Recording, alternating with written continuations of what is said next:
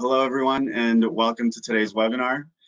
My name is Yeshua. I'm the Outreach and Social Media Coordinator for the Canadian Cancer Survivor Network. And on behalf of CCSN, I'd just like to thank you for attending today's webinar, Healthy Communication in Cancer. If you're new to one of our webinars, let me just take a moment to give you a brief overview of our organization. The Canadian Cancer Survivor Network, or CCSN, is an organization working with cancer patients and survivors to learn about the complexities of our health system, connect with others, to plan action and act on those plans to promote better care and healthier survivorship. If you'd like to learn more about CCSN, you can visit our website at www.survivornet.ca.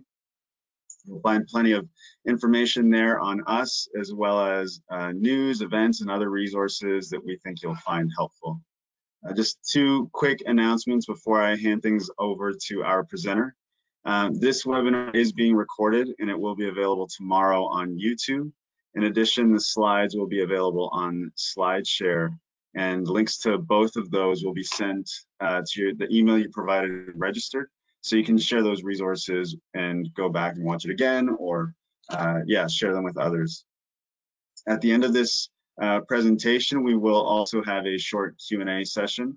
However, don't feel the need to wait until the end. Please feel free to type questions into the window at the bottom right of your screen so we can have them queued up. So now I am pleased to welcome our presenter for today, Genevieve Stonebridge from InspireHealth in BC. Thank you, Yeshua.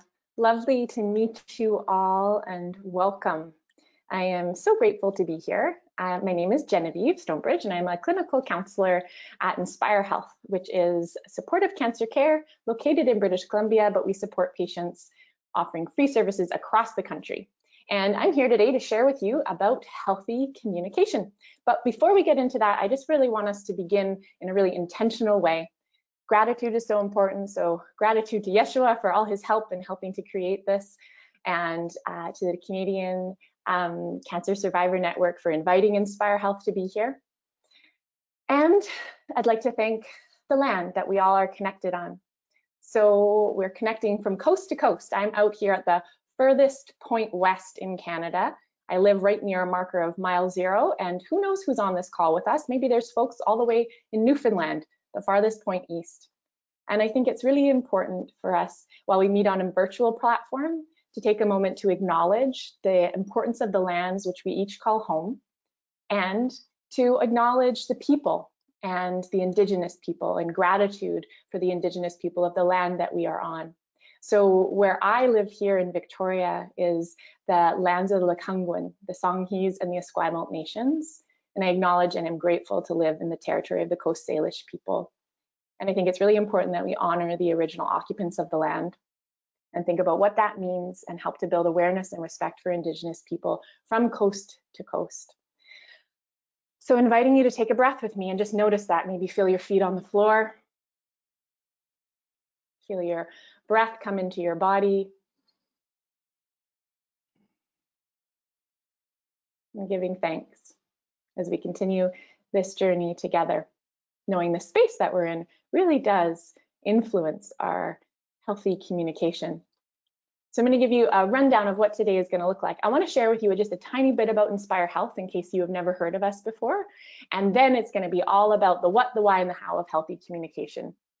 How it's a really important practice for us while we're going through a cancer diagnosis or supporting someone, because I know some of you may have a diagnosis yourself and some of you may be loving someone with a cancer diagnosis, and also beyond for perhaps some of you who are living after active treatment, after the experience of cancer. And then we'll have time, as Yeshua mentioned, for questions. And I just share with you all, I've been a counselor at InspireHealth for 6 years, and healthy communication comes up every day with people that I'm supporting. So I'm excited to share things with you. And I also share with you that I actually am a cancer survivor myself. And so I come at this approach to healthy communication from a real place of being a patient, of navigating those difficult conversations with those we love, of navigating conversations with healthcare providers, So I bring to you all my professional experience, but also my personal experience as a patient. And I hope that that adds a little authenticity to what I'm offering you. So a tiny bit about InspireHealth. We are a not-for-profit. We're located in BC. And as I mentioned, all of our programs and services are free of charge. We have physical locations in BC, in Vancouver, Victoria, where I live, and Kelowna. But we have an amazing online offering, which for any of you who don't live in BC, or maybe live in BC but wouldn't be able to come to one of our physical locations, you absolutely can be supported by us as well. There's no referral required. You just have to go to www.inspirehealth.ca and click the link and you can join us. We've got a team of supportive care physicians, clinical counselors like myself, exercise therapists, and registered dietitians, all offering one-on-one consultations, as well as classes and programs, meditations, all kinds of wonderful things, exercise. And perhaps you've heard of us, and if you haven't, come check us out. We'd love to have you join us. InspireHealth really believes in the supportive cancer care model. And so what that means is we want to meet the person that you are in connection to the diagnosis you have. We know that there are many traditional therapies that are how the cancer diagnosis and the tumor itself are approached. And we know that the person in relationship to that tumor really matters. And we need to support that person at InspireHealth in so many ways. So we really look at the active role of self-management. And we look at how these practices, like you can see on the slide here, really influence overall well-being. We care about who you are first and foremost, and we work in a patient-centered care or family-centered care model. We work together as a team to help support you. And today's presentation really fits into this stress reduction component, and I would say mind-body as well. Mindfulness is something I weave into everything I do. And I think mindfulness is essential in healthy communication to help us to reduce stress. It also fits into this place of emotional and spiritual support. And hey, maybe if healthy communication is going well, it might actually also help with sleep and rest. We all know that feeling when we've had a bad night's, or pardon me, a bad conversation with someone, and sometimes it's hard to sleep. So maybe healthy communication can help in all these facets of health. So I just wanted to give you a little tidbit on what InspireHealth is and how we can help support you perhaps even beyond today's webinar. So, healthy communication in relationship to reducing stress. We're going to talk about what is healthy communication, why is this so important in everyday life, because let's face it, while cancer may be a part of your life now, or maybe it was in the past, you're still a human being and you've been communicating all your life. And so healthy communication in relationship to who you are now and also in the past and hopefully in the future moving forward, how it can be helpful. And I'm going to give you some specific takeaway tools. Mindfulness, importance of listening, knowing boundaries, using I statements, and communicating assertively. It's a lot to pack into a whole juicy hour. So I'm going to be mostly providing you with information, and this is a lecture-based style of webinar. You probably know that. So if you have questions as you go along, just jot them down, and there will be space at the end that we can ask you any of those. And I'm also going to invite you to be interactive. I might ask you questions, and you can pop the answers in the chat if you'd like.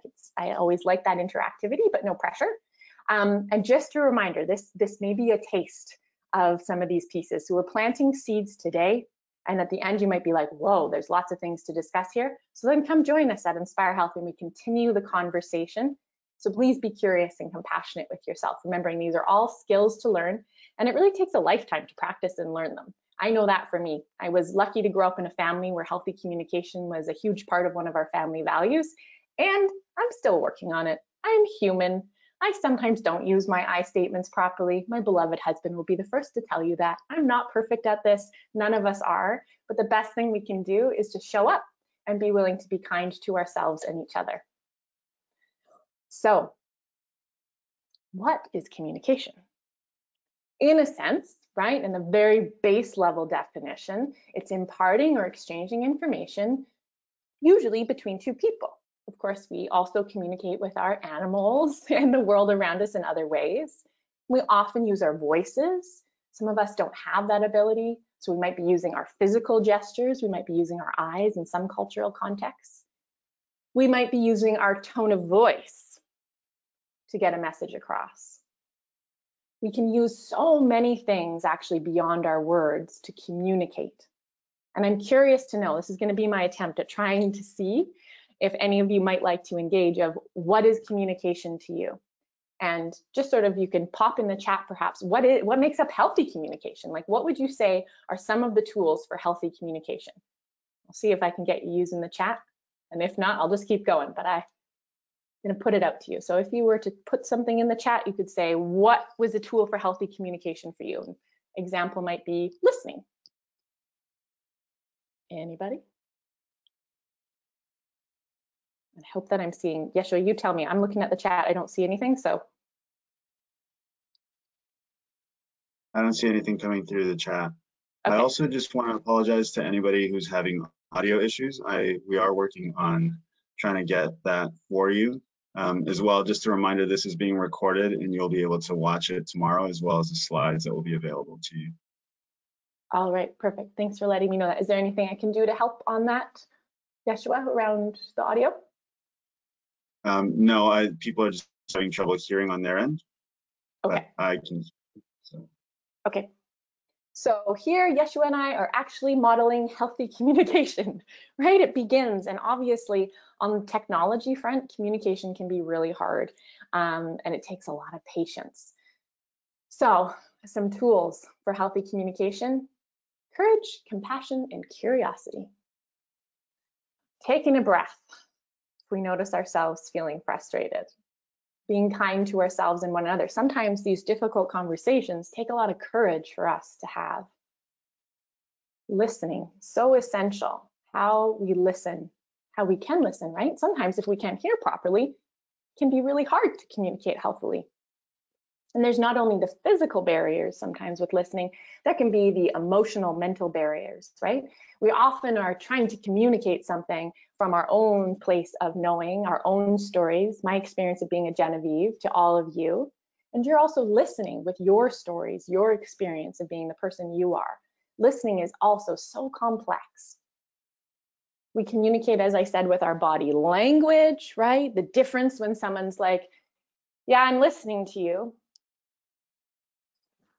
or rolling their eyes.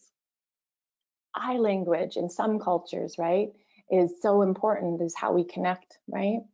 And it's different depending upon who we are and how we've been brought up. But these curiosities of our communication goes so far beyond the words that we use. Some of you may have heard that research study. It's particularly based upon high conflict situations where when it sort of gets distilled down of how much is the message that we're hearing based upon the words we're using, and it's like 10%.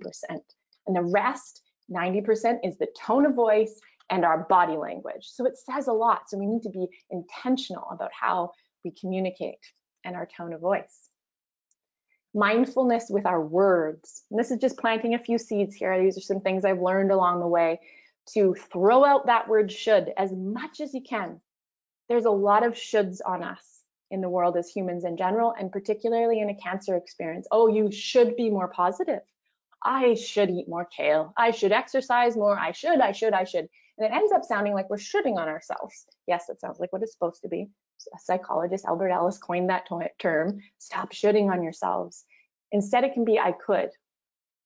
I could exercise more. I want to eat more kale. I will, I won't. But let's stop with the should. It often feels like a big finger pointing at us. I should. Like how I am right now is not enough. So I could, I can, I will, I won't. Let's change those shoulds. And versus but. The first time I heard this, it was like revolutionary to me when someone pointed this out, that in sentences, and again, if you're an English major or grammar is your like special thing, you're going to be like, what? We can't throw out buts. And it can be helpful, particularly in communication and around sticky subjects. So I'll give you an example. Maybe we're giving feedback to one of our healthcare providers. You know, I really appreciate the time you've taken with me today, but you were late. What do we hear? I mean, you heard my tone of voice, right? I really appreciate the time that you've taken with me today and you were late. It caused a bit of stress. Right?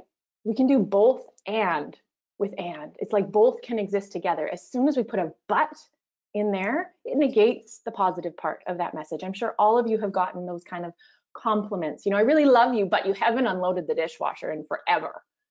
Oh, I really love you, and can you unload the dishwasher, please?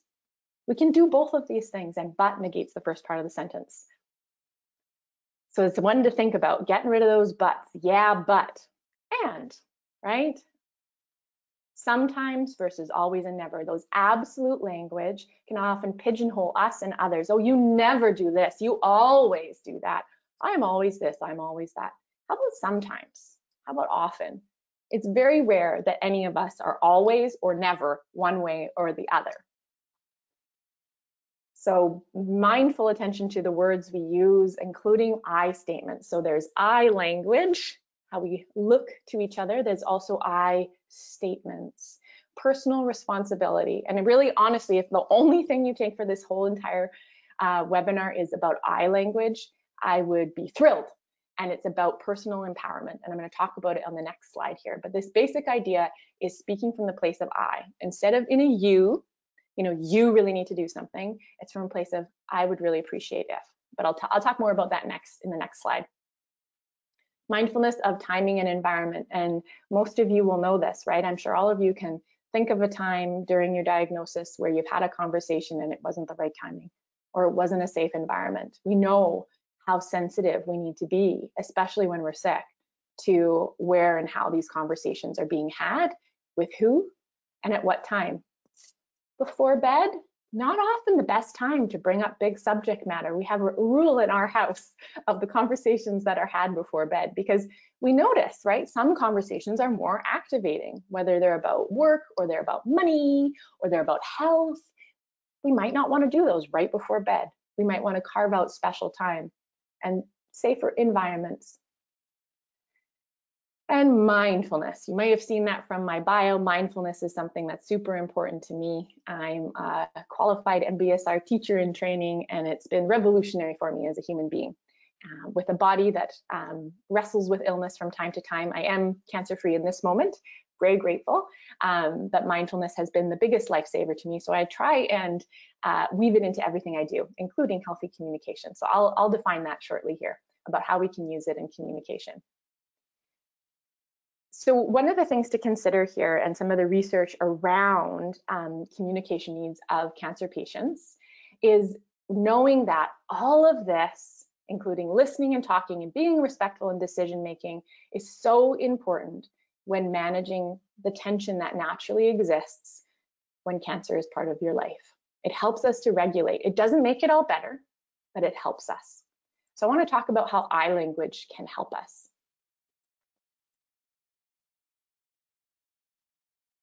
So using an I statement.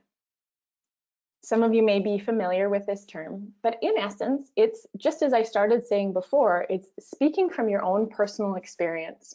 So what that might look like is stating how you feel. I feel sad. So I feel sad. I stated the emotion, not I feel like or feel as though. I feel an emotion. Because I'm sick and I'm worried I'm burdening you. So we've shared how we feel and why we feel what we feel. Just notice that. It's tender, right? I'm sure everybody, even the people who are support people, have felt this at time to time. We're often always worried that we're being a burden to those we love when we need help. This is very different than you make me feel like I am a burden. Feels different, right? So this is like, again, if the only thing you take away is to get out of these places of you make me feel. We do it when we're mad, when we're stressed. You make me. You made me feel unimportant. You made me feel stressed. You made you. We give all our power away when we say you. And we can say and honor the same emotion, but label the emotion and come from our place of our own inner knowingness. I feel scared. I feel stressed when I don't know what's happening. Versus you make me feel stressed when you don't tell me anything. You, it feels, defensive. Anybody uses a you statement on me, I feel defensive. But if they just tell me how they feel, drop the defenses, sink in with compassion. And this really, is how we can take personal responsibility. And I'm telling you, this is the best place to come from, especially when we're sick, is how do we take care of ourselves and learn to find our own experience and express and share and communicate that with those we love. And this last little note here is remembering, I feel that you are a jerk is not an I feel statement. I feel frustrated because you didn't blah, blah, blah, right? That's very different than you, I feel you are a jerk. There's no information there. It's name calling for one. I'm gonna throw that idea out. And it's a you statement, right? I feel that you are, I feel as though, or I feel like. These are not I feel statements, they're thoughts. As much as you can, get to that emotional piece. So notice if there's any questions you have there. I'm going to weave it back in at the end when we talk about assertive communication. And remember, this is a skill to learn. It takes time, but it's powerful. And I've seen it with myself and the people I love in my life, the people I work with, and I've also seen it in the patients that I support, and the way it can really change things if we just use an I statement. So why the heck are we talking about this? I feel like I may have built the argument for you enough, but it really is hugely about stress reduction. And you know what I've noticed over my years, I've worked in cancer care for about 10 years, and what I've noticed over the years is a common complaint from folks is either feeling a disconnect from their people and feeling like, where did everybody go? And feeling about a bit abandoned, like, you know, they just said, let me know if you can help, if I can help, and then they disappeared, right? So some people feel abandoned. And then I hear from other folks where they feel kind of cloistered and overpowered. Like they've got that one family member who's like, you need to do this, that, the other, you shouldn't be doing this. And there's this feeling of overbearing, domineering pushiness. So on the spectrum we sit, some people feel abandoned, some people feel overly controlled. How do we find the place in the middle? And that's what this workshop really is all about, is finding our place in the middle so that we can reduce stress and figure out what we need to let those that we want in, and set boundaries with those that we need to not be as close to us. And we're going to talk about boundaries just shortly here, but really it's about reducing stress. And that research study that I mentioned before about the communication needs of cancer patients, and it was really a literature review of a lot of different research studies around healthy communication and cancer patients, really pointed to this, how open, constructive communication can reduce the stress of the caregiver. So if any of you are caregivers or support people, that's you. And it actually also can improve the physical and mental health of patients and caregivers alike. So why not give it a try? And we also know that it can actually create connection. And the same literature review pointed how the fact that open and constructive communication actually promotes intimacy between the cancer patients and the caregivers, or I call them support people, and that this really can reduce the tension and increase coping mechanism. And I've seen this time and time again. It's often a bit of awkwardness at first. That's why we need that courage and that compassion. I know that in my own life, sometimes having those hard conversations with the people I trust, it's like, oh, at first it's uncomfortable. And then what relief that I know I can be honest and we can find our way through it together. So how does mindfulness relate to all of this? Well, for example, I'm giving this presentation. I'm pretty excited about it, and it's helpful for me to be mindful of my breath and my body while I'm doing it, just for any of you when you go to navigate a conversation. We know that when we're in fight or flight mode, that's in our protective mechanism mode, which is often up when we're stressed, we are often not regulating our bodies very well, and mindfulness can help us do that. Really interesting awareness about our brains. When we're really angry, we often, or stressed, we often are operating from that old limbic as part of the brain. You've probably heard of it spoken to. And when we engage in some mindfulness practices, even the stating of I feel angry helps to bring on this part of our brain that is more helpful for connecting, relating, communicating. And so I want to offer you a mindfulness technique. It's real simple. You may have seen it before. I know mindfulness is a bit of a buzzword. If you want to learn more about it, come join us at InspireHealth. It's really helpful, I find, but it's the stop practice. So we're going to do it together. So inviting you right here, right now. If you're standing or seated, just feel your feet on the ground. Maybe even look away from the screen. That's so important. When we spend a lot of time on the screen, we need to give our eyes, our brains a little bit of a break. So I always like to look out my window. So that's about stopping. So this is what we're doing. So we're stopping and we're taking a breath. And then we're observing. And observing means, what's happening? How am I doing physically, mentally, emotionally, maybe? What am I noticing? And we might even ask ourselves, what do I need right now? And it might be one more breath. That's the O, to observe internally, so that we can P, proceed mindfully. You can bring your eyes back to the screen if you haven't done that. So stopping, taking a breath, observing, proceeding mindfully. So how I am inviting this practice in is you can stop at any time. Before you eat, it's helpful to stop. It's helpful at the beginning of the day to stop and pause before you brush your teeth, right? You can stop at all times, but you can stop in healthy communication too. You can take a stop break before you go into an important conversation with your doctor. You can stop when you get an aggravating text on your phone and you feel stressed about how to respond. Stop, put your phone down, take a breath, observe what's happening inside of me. Ooh, I feel stressed, I feel angry, I feel excited.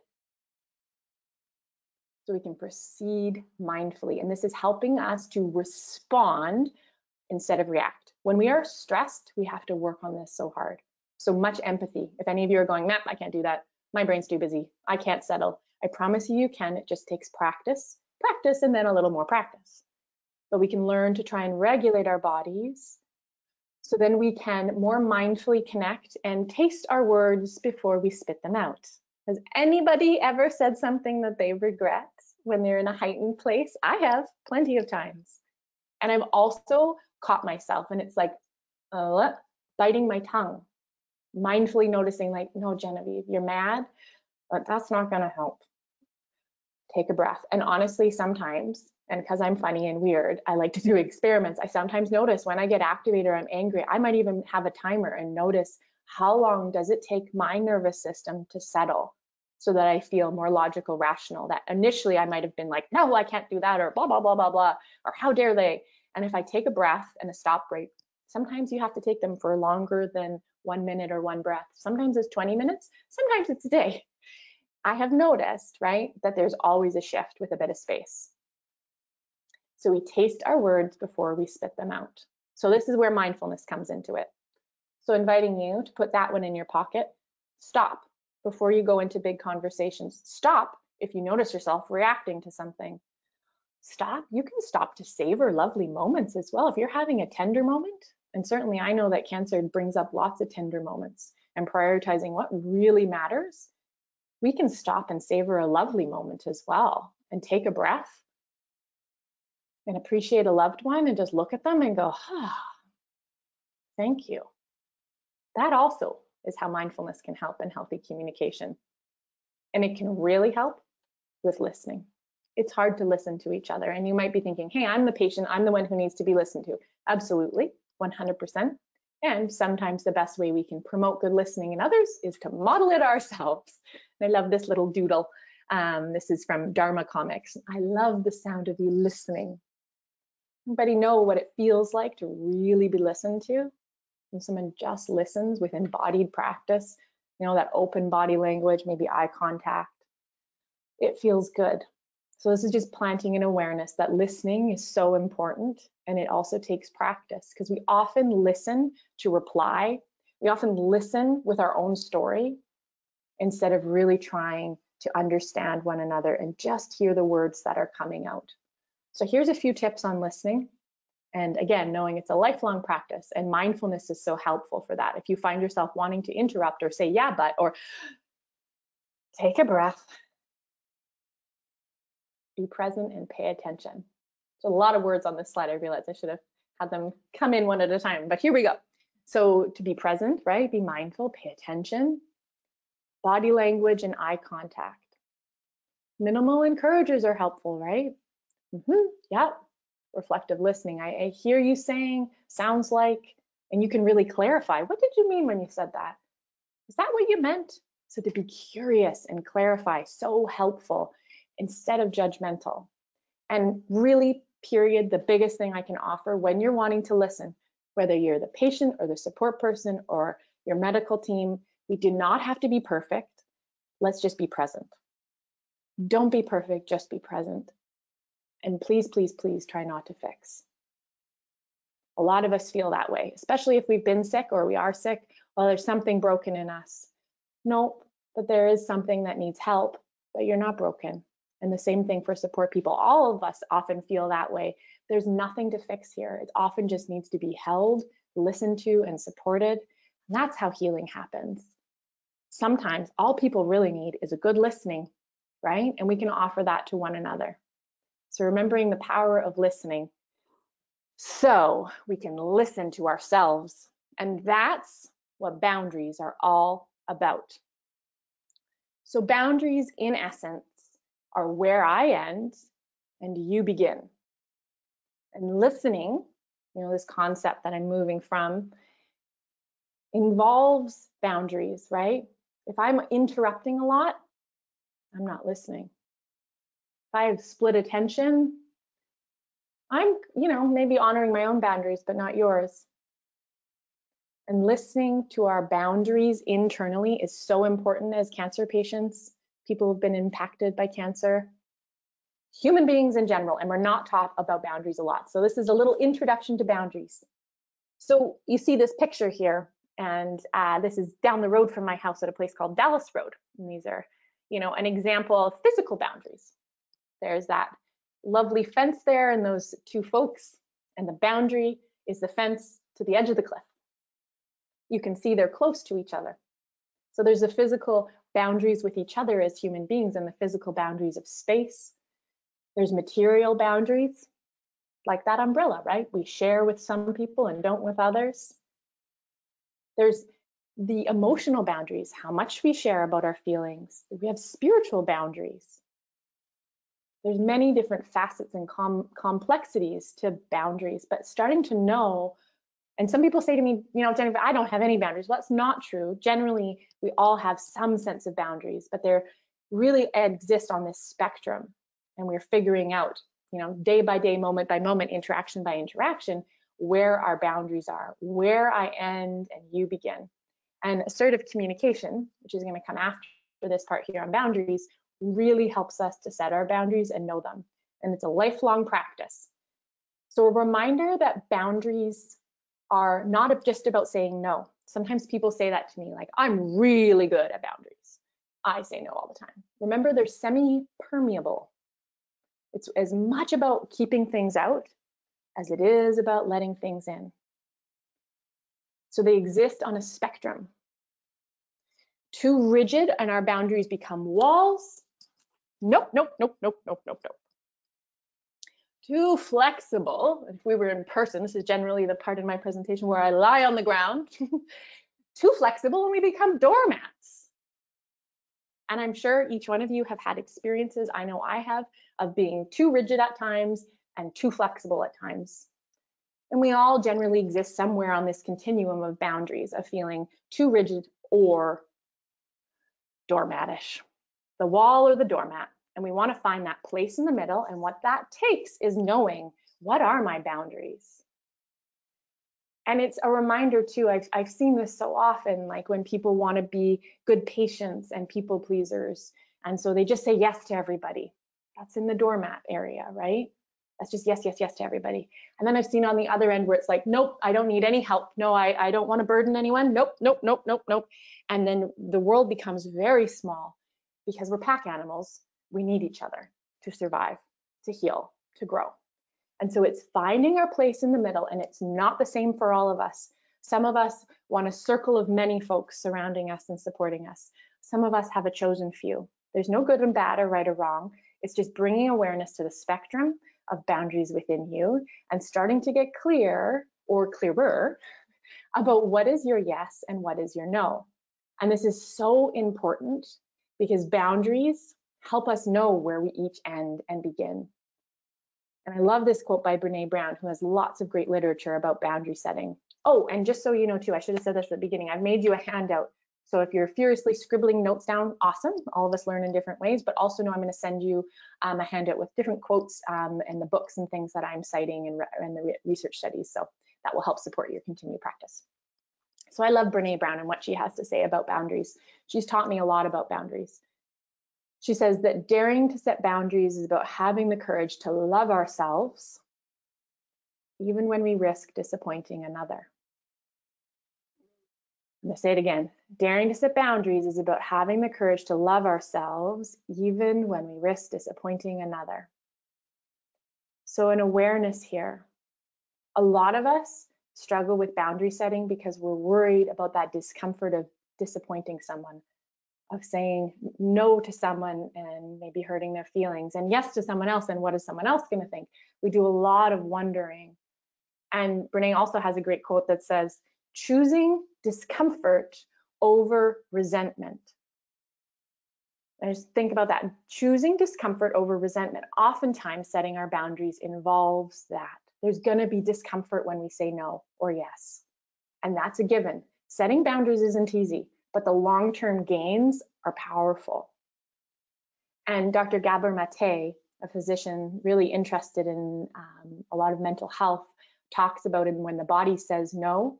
And it's this awareness of the psychoneuroimmunology, how our wellness in our mind impacts the wellness in our body.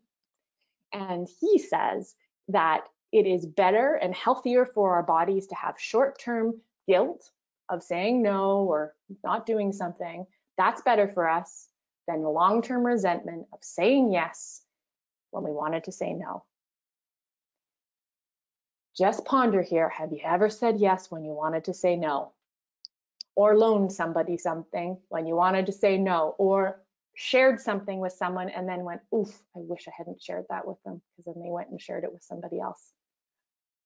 Can bring up these feelings of resentment. Sometimes it's towards ourselves, sometimes it's towards them. It's really important for us to start to distinguish, where do we want to say yes and where do we want to say no, and can we be with the discomfort? So just pondering and finding the way to our voices and learning to express them assertively. Again, why is this important? It's so important during cancer diagnosis, and it really, again, reduces stress and actually increases connection. And I love this little boundary comic here from Dharma Comics. It says, little stick person says here, my boundaries are important. Dear self, please respect them. And then a stick person to another stick person, this is my boundary. And the other person puts a rose at the boundary line, okay. And then there's a jumping into each other's arms because there is a respecting, I'll stay on this side, you stay on that side, a respecting and noticing. So it's really important because actually it can help increase connection. You probably know those people in your life who you're never really sure, is it a yes or is it a no? Are they just being nice? Why do they always say no?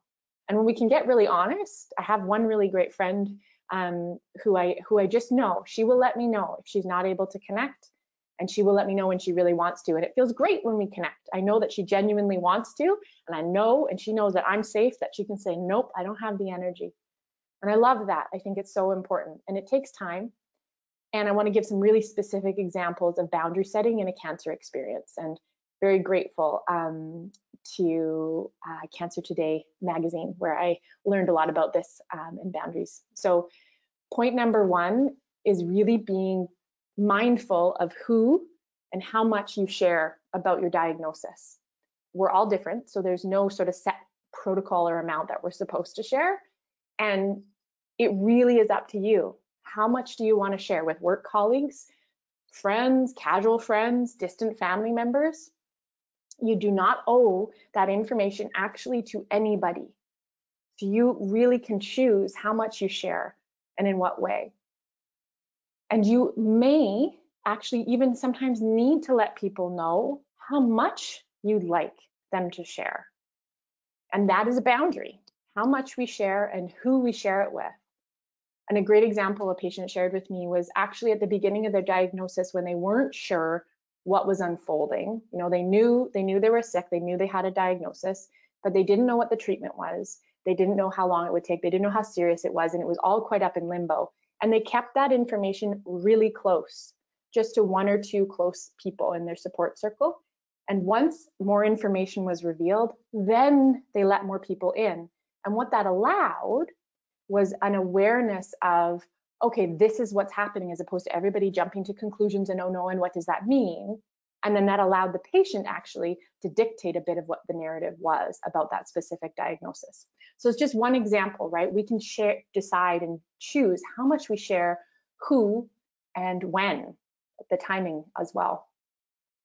It's totally okay, I'd rather not talk about this. And on the same side, it's totally okay to say, we never talk about my cancer, I'd like to. Because some people think, oh, don't talk about it.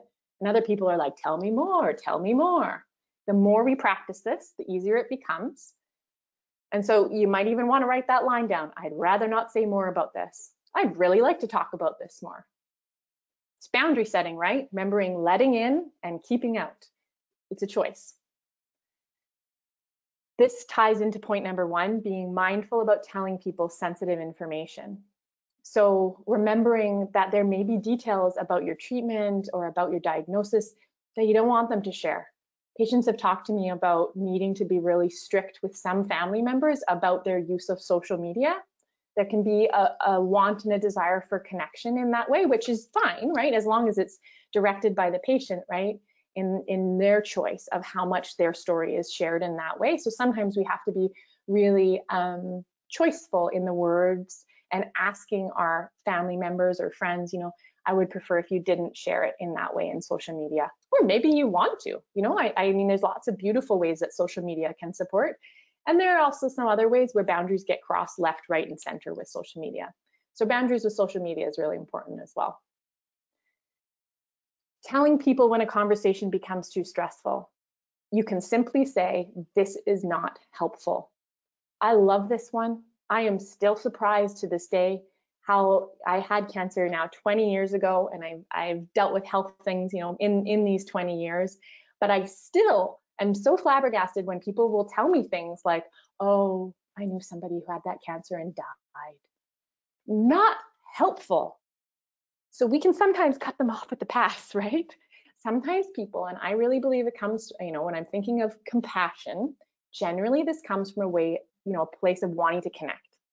So we might hear them start going into, oh, you know, my aunt had a similar cancer, and you might just stop them and go, you know what? I'm just trying to be really careful about how much information I take in. And if this story doesn't end well, I probably don't want to hear it. Or you might even just not want to hear it, right? There's a certain point where we hear so many stories about other cancer patients, we might not want to hear more. We might just say this is not helpful. And again, we can also say it is helpful, right? So that's an individual choice. It's not one or the other. It's all of our own individual preferences. And that's why boundaries are so contextual and individual. Preserving and prioritizing your energy. Really simply, exactly as it states, you need to be careful of your energy, right? How, where, and with who do you want to spend your time?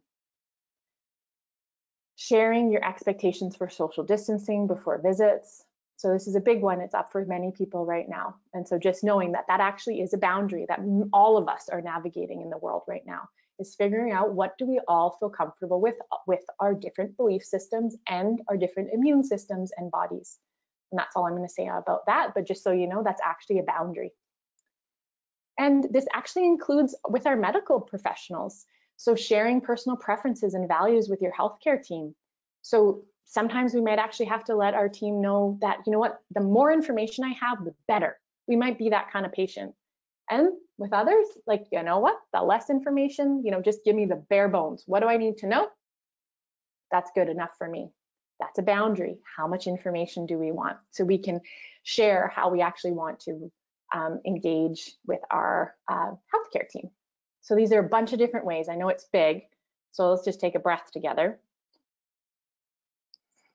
Mindfulness, right? And knowing and remembering. Boundary setting is a skill to learn, to practice. And you are allowed to say no. No is a complete sentence. And just remember things on the spectrum. And also remembering it takes time. So you might say, you know, so-and-so, I'd prefer if you didn't post about that such and such thing. And then, yeah, they say, sure. And then they take a picture of you one day and then they post about that. And they're like, oh, I'm so proud of such and such a person. And it comes from this beautiful place, but we actually might need to state the boundary again, commit and persevere, and assert our right again. So this little piece here is actually just to let you know, it's often not as simple as saying it once. Sometimes we have to say it twice, and that's that continual committing and persevering and asserting our right. And it takes time, and there's lots of contextual pieces in this. But again, just planting a seed today, and I want to move you to our last skill, and that is assertive communication. And boundary setting really is at the heart of it. So assertive communication essentially, and why it's such a helpful component of healthy communication, is it really is in conflict or difficulty, is I'm okay and you're okay. It's taking this stance that I have needs and you have needs. I have opinions and you have opinions, and trying to acknowledge that we both have something to offer. And it's really not so much as win-win, but more I'm okay and you're okay, and trying to find the place in the middle. This is very different than passive-aggressive, aggressive, and passive communication. I'm going to give you a little tiny example here. So let's just say, I mean, here's a simple example, right? That actually has nothing to do with cancer, but we all probably at times have been asked to help people, right? So let's say moving, someone asked you to help them move. If I was to, so let's say I don't actually want to move, help them move, okay? I actually have a friend who's moving soon. So let's play this one out. So friend says, hey, Jen, can you help us move? If I was being aggressive in response, it would be like, how dare you? Do you know how hard I'm working and how tired I am? What kind of friend would ask me that right now? I'm very angry, right? I'm okay, you're not. How dare you, right? Aggressive. If I'm being passive aggressive, it's essentially subtly letting them know that it's a no, and that I'm okay and you're not okay, but it's all very passive aggressive, which I find very confusing at times. So passive aggressive would look like, oh yeah, I guess I could help you move. You didn't help me move when I was moving last, but yeah, I guess I could help you. My back's been hurting a little bit, but yeah, I could probably carry a couple of things. Let me, yeah, I got time on Saturday between like 1 and 2, maybe for about half an hour I could help you. So I'm saying yes, but my message is no. And basically I want them to tell me like, oh no, it's fine. So that's, passive aggressive is very sticky and confusing. Passive is simply, you're okay, I'm not okay. So I don't want to help you move, but this is how I passively respond. Oh, yeah, sure, I can help you do that. Basically just saying yes, even though you don't want to. And assertive sounds like this. Thank you for inviting me. And I know this is a big time in your life, you're moving. So we acknowledge the other person. So it's this idea that I'm okay and you're okay. And it's this idea of you, me, and we in assertive communication. And this is the step to assertive communication. So, sorry, I interrupted myself there because I wanted to bring you to this slide. So acknowledging the other person's experience, request, opinion. So I hear this is a big time in your life, you're moving, you would like my help. Absolutely. What's happening for me right now, you know what, I don't have a lot of energy and extra time to give right now. And I feel badly saying no, but I need to say no. And then we, so that's point number 3 there. Sorry, those are supposed to be numbered. We is, can I help in another way? Maybe I could drop off pizza at the house. And that's that joining piece that is so critical in assertive communication. And back to this model here, it's you, me, and we. Assertive communication includes them all. And quite frankly, all of us at different times are going to be engaging in one of these quadrants, depending upon our level of stress and how much we practice. But assertive communication is the way, folks, for lowering stress and increasing connection. So it's you, me, and we. So in our last little bit of time here, I actually want you to practice responding assertively. So remembering that the steps to assertive communication are quite simply acknowledging the other person's experience, so where they're at, acknowledge what's happening for you, I feel, and then suggesting possible solution, alternative ideas, the connecting point. So here's 2 scenarios that I want you to practice, maybe writing it out, of how to respond in you, me, we. So imagine this situation, and perhaps some of you have been in this situation. A loved one's concerned about your diagnosis and wants to help you. They share ideas about some research they have read about, and they have a diet they think you should go on. How could you respond to that assertively? And then this is one other example, so you get to choose one of these to respond to. You tell a close friend that you are scared about your diagnosis. And this could be a support person too. I think some of you might be support people. So that you're scared about your loved one. They tell you, you just need to be positive. I'm sure everything will be fine.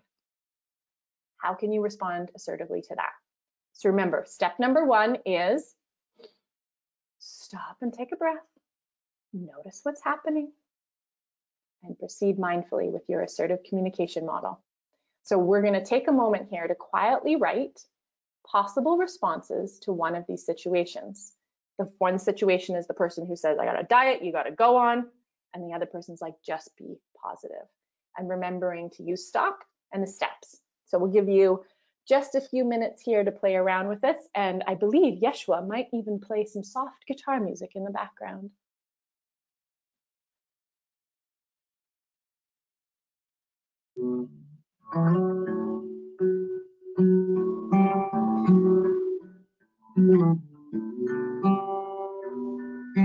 Beautiful.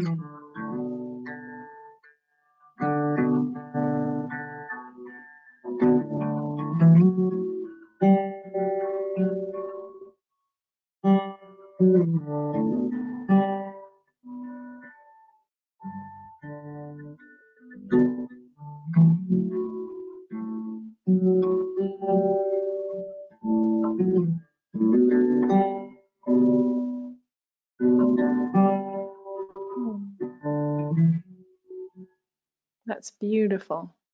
Thank you, Yeshua, for providing with a bit of background thinking music. That's such a treat. So just noticing what you came up with in that time and then being mindful of time. So you might not have worked through it all, even if you can get to you and me, it's great. And assertive communication always includes we.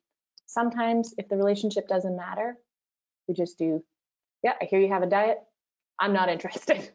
Case closed, boundary set, no. And if we care about the person, we talk about a couple of different ways that we may stay connected with them. So if we were in person, I would love to hear from all of you and what your ideas are, but I'm just gonna kind of give you some answers and see, just compare and contrast your answers against mine. And there's no real right way in this, just noticing if you have the tone of you, me, we. So in the first situation, acknowledging the other person's experience and opinion, right? So describing the facts of the situation with empathy for your listener. I hear you would like to help and have a diet idea for me. So that's for that person who's got the diet, the research. So we just acknowledge them, reflect it back to them. I hear you want to help me. I hear you have a diet idea. And then the second one about just be positive. I appreciate that you value positivity and care about me. What this does in the you section is acknowledging the other person. It's compassion. And that helps us actually also, because it's really annoying, right? When people often give us advice. Though some people have told me with this example about the diet, and sometimes they're like, well, if they want to make the food for me, I'd be open to it. So, you know, there's boundaries, right? Some of us want that kind of help. So just so you know. But this awareness of maybe compassion of where these people are coming from. Not that we have to take care of them or fix it, but it can actually just soften us as well, of knowing that the intentions come from a place of wanting to help. So then we tap into what's happening for ourselves. Asking ourselves, what stories might we be waking up? What thoughts and feelings are we having about this situation? I feel overwhelmed with the amount of information I'm receiving right now. So that friend who's been doing all the research about diets and stuff like that, I feel overwhelmed with the amount of information I'm receiving right now. So it lets them know where you're at. For the friend about positivity, when you tell me to feel positive, I feel stressed. I want to be positive and hope for the best, but it's an intentional but, but I cannot ignore my feelings. I feel scared. So it's letting people know, where does the worry come from? Where and how are we really feeling? I feel scared. They probably feel scared too, right? And then we go to the third step. So that's you, me, and we. And this is, again, right, if the intention for healthy communication is connection, this we part is about building a bridge. And sometimes we miss this. People are like, well, I told you how I feel, but we forget to make requests, and they're powerful. And sometimes we have to brainstorm together even, right? But that example about moving, I'll bring you pizza, as long as that's from our own personal place. So thinking about in these situations, what might be the bridge? So with the example of the diet, we could say, can I let you know in future if I'm interested in hearing about the research you've read? Or we can say, you know what, I really value our time together and I want to talk about other things besides my cancer, right? So those are two ways of setting a boundary and still saying, I care about you, I want to be in connection to you. And then with the positivity comment, can we find a way to be positive and also honor hard feelings, right? It's very normal to feel scared with a cancer diagnosis. I want and appreciate your support, right? So that awareness of authentic positivity, actually, it includes both the hard feelings and the positive feelings. Toxic positivity says, nope, we can't feel scared, mad, sad. Authentic positivity, you know, I want to be positive and I also feel scared. We can do both, and it's a very mindfulness approach. So this is the planting of seeds of way that you can use assertive communication. And as a reminder, these are the steps. I think you know them now, and it's going to be on the handout that we send you. I'm going to come to questions here, save just a few minutes here. And really the takeaway parts for me and what I'm hoping for all of you is really to be able to stop and take a breath, knowing that each of us has our own authentic yes and no, and that can change over time and change in different situations, contexts, and with people. Being kind to ourselves and others, use our I statements and take personal responsibility, and remembering the power of you, me, and we. And this goes with our healthcare providers too. I've presented this with oncologists as well, and they say, yeah, this would be really helpful, right, with patients to healthcare providers. If we can say, I appreciate this about you, like, I appreciate you're really busy right now. I'm feeling scared and need a bit more time. Can we please set aside a time to talk more about what this treatment looks like? You, me, we. And then I really invite you, because I'm sure maybe some things are percolating, you might want more support, come and join us at InspireHealth. We have weekly workshops that are about increasing our awareness of communication. And in the month of December, we're actually dedicating 2 weeks to healthy communication. And it's a much more interactive workshop where you can come, engage, ask questions, and we really go slowly through different exercises around learning more about boundary setting and I statements and things like that. And then through the month of like next month, we have a bunch of different workshops as well with the counseling team, and we have a lot of mindfulness and meditation classes as well. So come check out the website if you want to learn more, and it would be wonderful to welcome some of you to our community if you aren't already connected to us. And I'm just scooching this in. I know we have, I think, 1 minute left, but just wanting to see if there are any questions.